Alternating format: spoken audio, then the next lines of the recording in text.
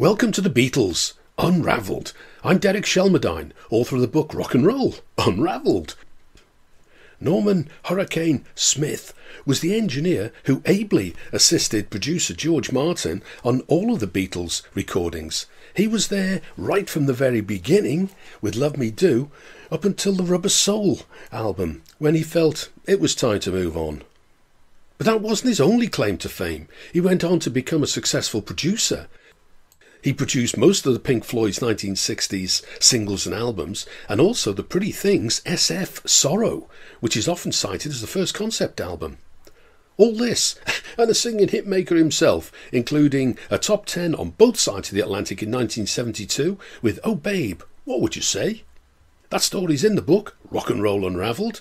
There's lots more on my website, rockandrollunravelled.com. Back to you, Steve, and your awesome Mop Tops and the King show.